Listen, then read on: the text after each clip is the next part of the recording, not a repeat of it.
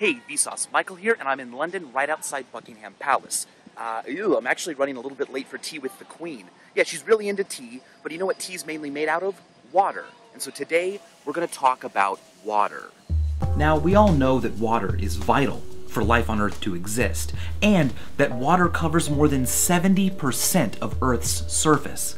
But before we talk about liquid water, I want to talk about a culinary treat that occurs when you put a piece of bread on the ground, and then at the exact same time on the other side of the Earth, the exact geographical opposite point, you have someone else put another piece of bread.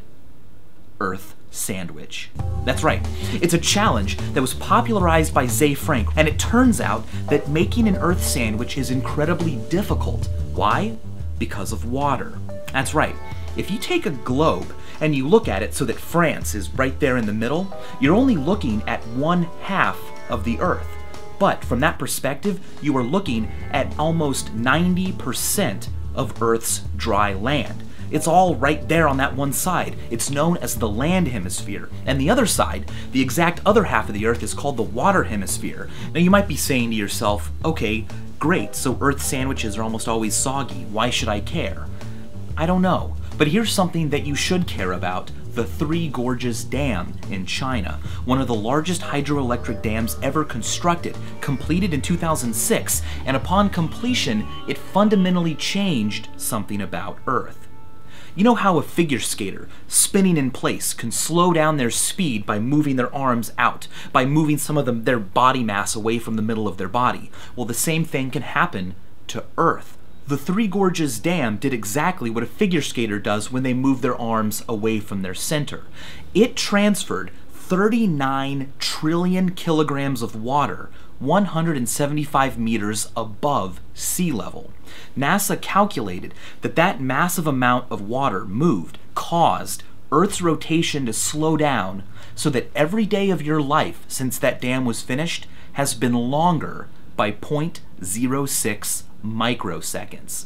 It's not something that for all intents and purposes you have to worry about. If you are worried, you might be hydrophobic.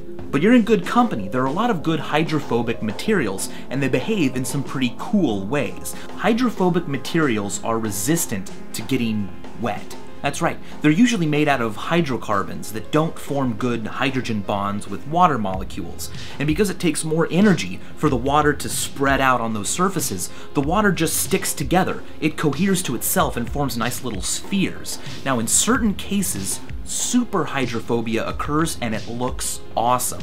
The leaves of the lotus plant do this, and when water falls on them, the water just floats around like some big old blob of liquid mercury or something. It's a very bizarre trick, and I have you guys to thank for bringing it to my attention. In fact, it was that message that inspired me to do an episode about water in the first place. So thanks. One final note on hydrophobia: it can happen in humans. And I don't mean being afraid of swimming or not liking the ocean. I mean an actual psychological aversion to the sight of water. Rabies is a virus that, if left untreated, can lead to severe neurological damage. In the late stages of rabies, the victim salivates constantly, but their throat and jaw become paralyzed, which means that the body cannot control the fluid in its own mouth and is in a constant fear of drowning. This man has contracted rabies and is in the late stages of the disease. As he attempts to take a drink of fluid, his body recoils instinctively as if the water might burn him. But thanks to vaccination efforts, the threat of rabies all over the world has been significantly reduced. Now, we could say a lot of other stuff about water, but I might save that for another episode. In the meantime, and as always, thanks for watching.